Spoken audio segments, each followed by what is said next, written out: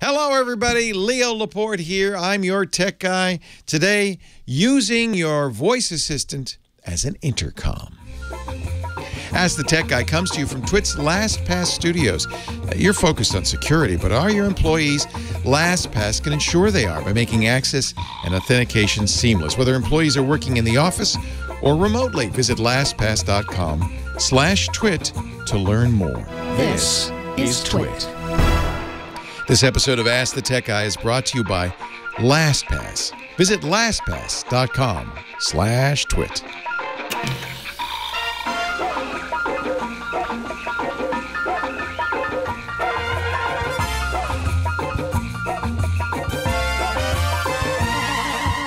Hey everybody, Leo Laporte here. Hope you had a great week. Happy Monday. And a question from Ivis. Dear Leo, I've listened to you dozens of times. Thanks for a great show. My elderly mother lives with me, and I'm looking for some kind of a walkie-talkie for her to be able to call me in the middle of the night from her room. She's legally blind, so she won't be able to press any buttons. Do you know of something reliable I can use for this purpose? Thank you. I do, Ivis. And in fact, you may already have it. There's a lot of ways you can do this. You can get an intercom or a walkie-talkie on an Apple Watch, press a button, talk. But I think you could, of course, have walkie-talkies that she could just press. She wouldn't even have to dial or a number or anything. Just turn it on, or you can even leave it on and she could press it. You could even put a baby monitor in her room. That would work fine. And if she shouts in the middle of the night, you'll hear it. But I like this solution. This is kind of a more general solution. All the voice assistants now support intercom features. In fact, Apple, which was the last holdout, just announced at their iPhone event last month that their new Apple HomePod Mini will support this feature. And I bet the HomePod, the big boy, will too. These minis are only $100. They look like little scented candles. You could put one in each room. And they're going to have an intercom feature later this year. If you have an Amazon Echo, as little as $30, or one of the Google Assistant voice devices, like this one, again, they're as inexpensive as $30. In fact, in many cases, they're free. You could put one in each room. And in every case, whether it's Siri, Echo, or the Google Voice, there's a command that will let your mother call you, and you'll hear it through the voice, through the speaker. The commands vary depending on the device you're using. Both Echo and Google support the announce command. So you could say, and forgive me if you have a Google listening right. I won't say Google, I'll say Goo-Goo, okay? You could say, hey, Goo-Goo, announce that breakfast is ready. And all of the Goo-Goos in your house will go, breakfast is ready. You can use shout, announce, tell everyone, or broadcast. And if you have individual devices, you can even give them names. And so you could say, tell mom breakfast is ready. Or mom could say, call Ivis, I need help.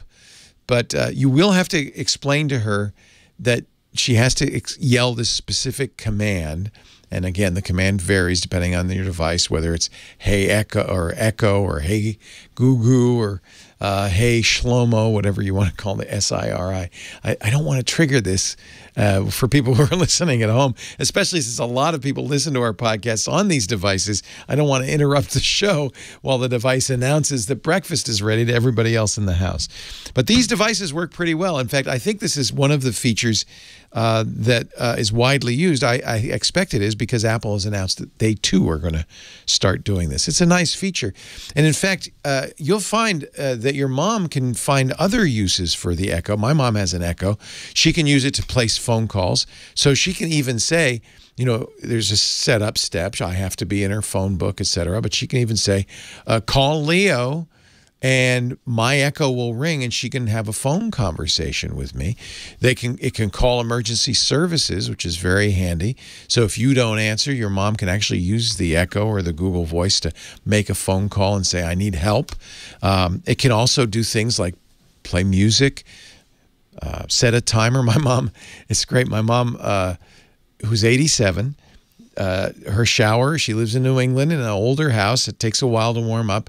So she'll turn on the shower and she'll say, hey, Echo, set a timer for 20 seconds so that she doesn't forget she's got the shower running. that kind of thing.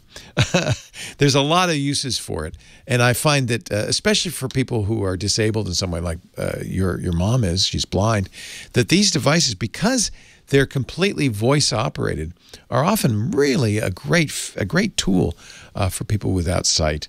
I think you should probably take a look at it. They're fairly inexpensive if you shop around.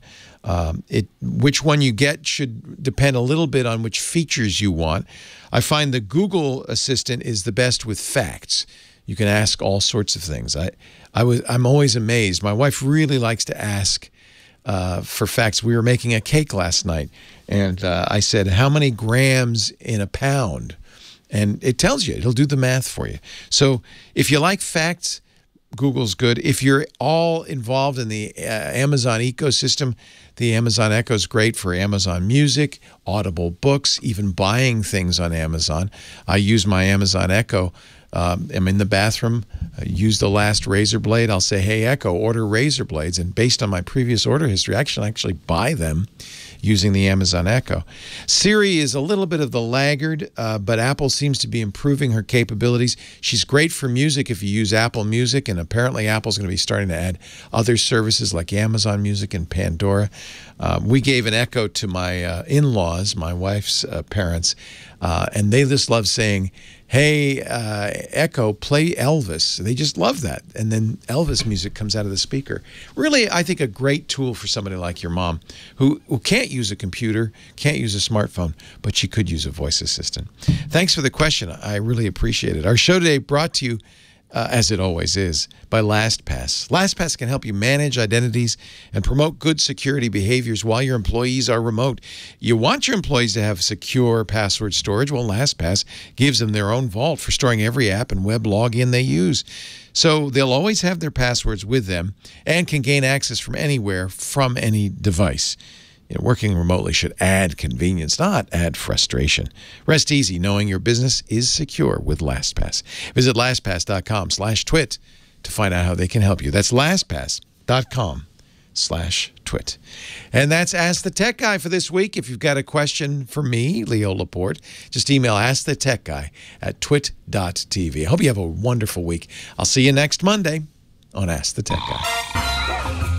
Stumped on a nasty tech conundrum? Email AskTheTechGuy@twit.tv.